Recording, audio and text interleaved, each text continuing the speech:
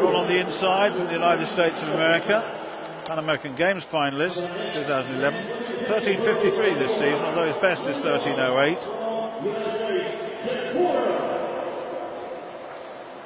He's got the outside lane, and then Shi of China, the Asian Games winner a couple of seasons ago, 13.52 this season, 13.23 his best.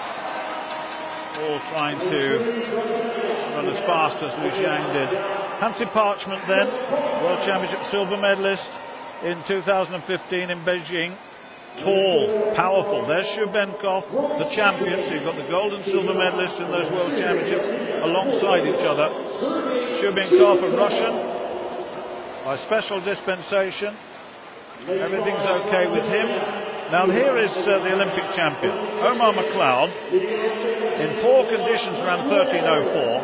He said he just wants to be to the first hurdle first to establish the 10 of the race. This man frightens him a bit, Ortega. Ortega, I reckon, has got real talent. 12.94 in Paris in 2015, but he's consistent.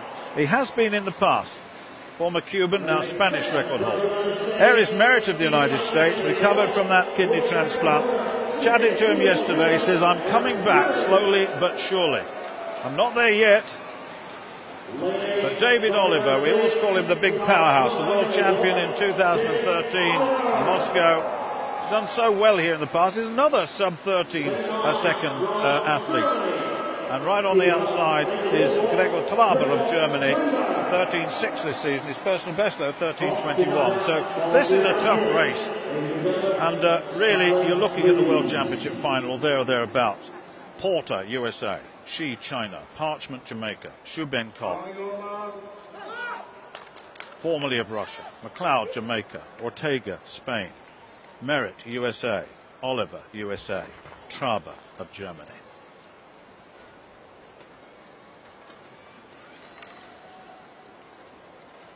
McLeod now hasn't got the block so far back. Now he's going with 8 strides.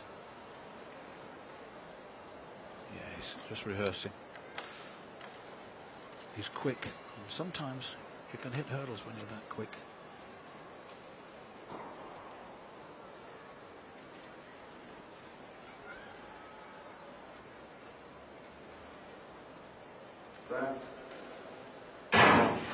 No problems to start.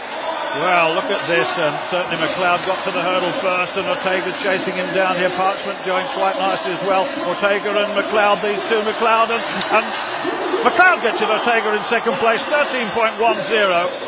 It looked pretty smooth to me, and that was into, well, it was plus 0.5 meters per second. These two are going to do battles right the way through this season. Ortega, I like Ortega, he's so consistent. He's a bit taller. McLeod says, look, I'm not so big. And you could see that when he was standing next to Hansi Parchment, his Jamaican colleague. And that absolutely superb in terms of 13.09. That's a second sub 13.1. Ortega 13.15. Shi of China. Let's have a look. He gets into the third place. But my goodness me, what a good race it was. Merritt going okay at the moment, just lacking basic speed. Shubenkov getting dropped. Shi on the far side, getting just gets the dip over Hansi Parchment, who came in 4th place. But McLeod, he's not as big, but he really is quick. He's a sub 10 second flat 100 meter man. He's gone back to 8 strides. He's done the business.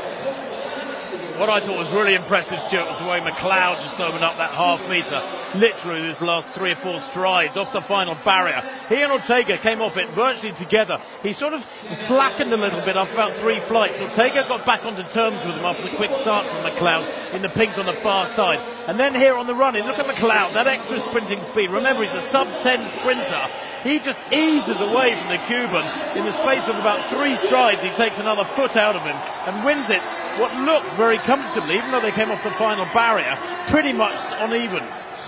Yeah, it was very impressive, and McLeod is a real talent. He said, I was so uncomfortable last year. I said, well, it's not bad winning Olympic titles. And he said, my coach and I have decided we're going back to 8 strides.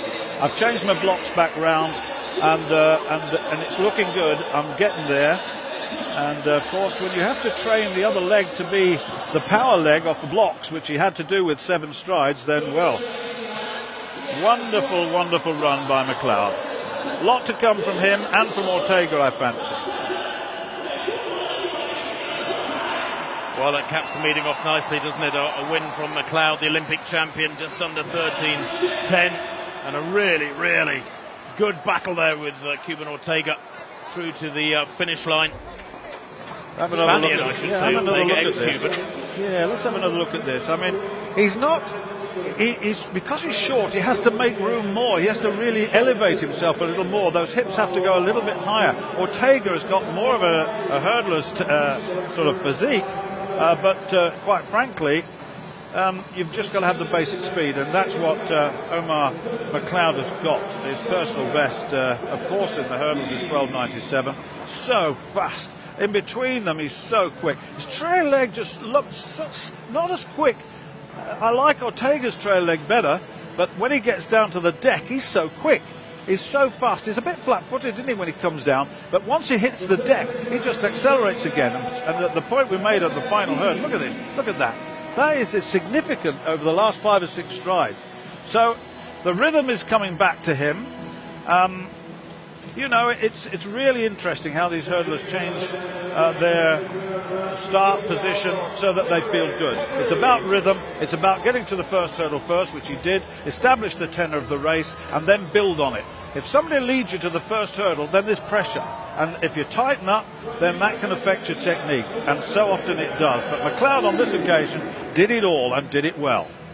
Well, Stuart, there was something for just about everybody tonight, wasn't there? For Sean Jackson, a meeting record, 48.65, even though he's announced he's going to retire from 400-metre hurdling. Kipyegon, 3:59.22, a world best in the women's 1,500 metres. How dominant was that? Miller Weber, 49.77, a world lead in the 400.